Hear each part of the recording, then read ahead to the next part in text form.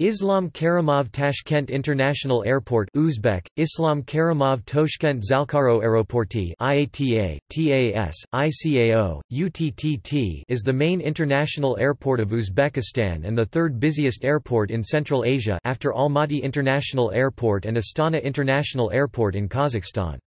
It is located 12 kilometers (7.5 miles) from the center of Tashkent.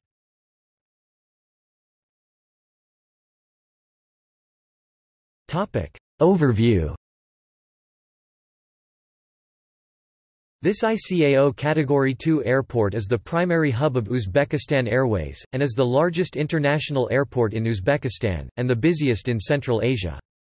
The airport comprises two terminals. Terminal 2 receives international flights, Terminal 3 is for domestic traffic. Terminal 2 was rebuilt in 2001, and renovations were completed in 2018.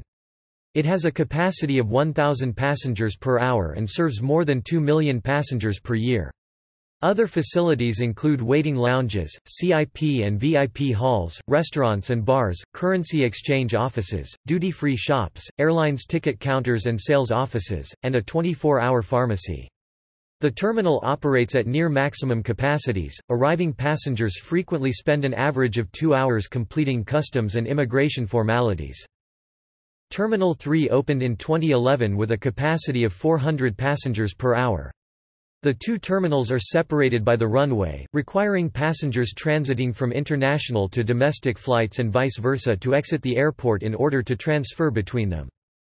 The government of Uzbekistan is planning to relocate Tashkent Airport to a new site by 2030.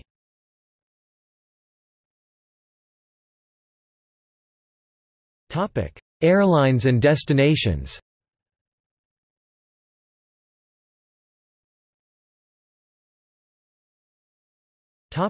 Passenger.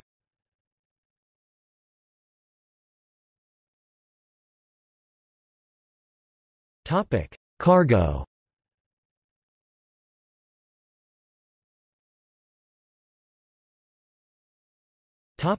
See also: